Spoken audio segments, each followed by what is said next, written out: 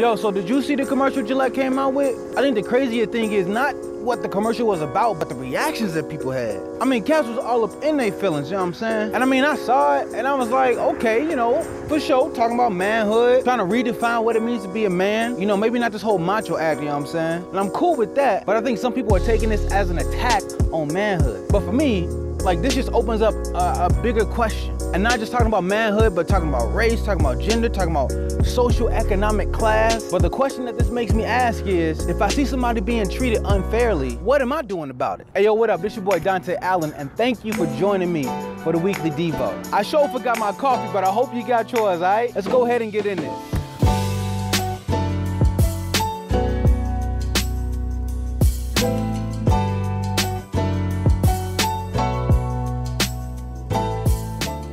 So Gillette came out with this commercial, and a lot of people think that they're bashing manhood, and they're saying that, oh, it's a bad thing to be a man. But then other people are really applauding this mug and saying, yeah, we need to redefine what manhood is so that we can treat women better. Now, I'm all for that. I'm all about treating our women better, because the mentality that a lot of people have when it comes to treating women a certain way is a little skewed. But it's a bigger question that we need to be asking. I don't think it's just women that are being treated unfairly, but I think it's also people of different races, people who have a certain amount of money. You know, maybe you got this much and maybe you got this much, but I think that sometimes we treat people differently and sometimes unfairly. So the question that I'm asking is, if someone's being treated unfairly around me, what am I doing about it? You see, I think that this is the question that sometimes we're just afraid to address, because it makes us look in the mirror and really ask, yo, am I helping out my brother or my sister? Or am I playing favorites? Am I only finding people who think the way that I think and live the way that I live and treat them well, but then everybody else, it's kind of like whatever.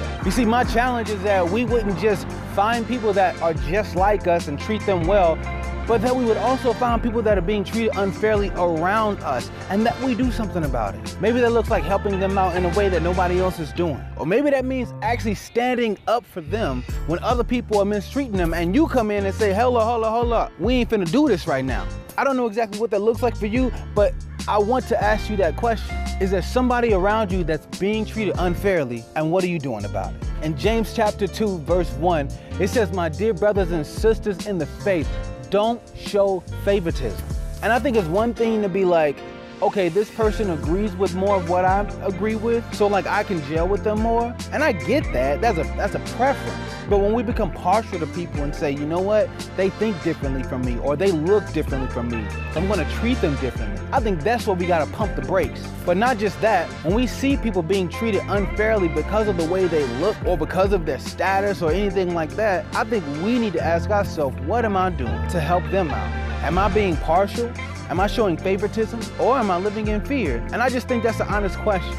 I know that's the question I gotta ask myself sometimes. Am I afraid to stand up for somebody else? But that's when I gotta look myself in the mirror and ask myself, yo, like, what are you doing about this? Are you helping those who are being treated unfairly, or are you just kind of being passive and sitting on the sideline, you know what I'm saying? Like, it's time to get in the game. It's time to find the people that are being treated unfairly and to stand up for them, all right?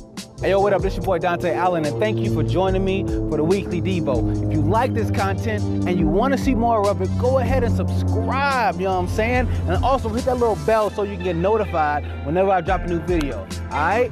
Till next time, much love, peace.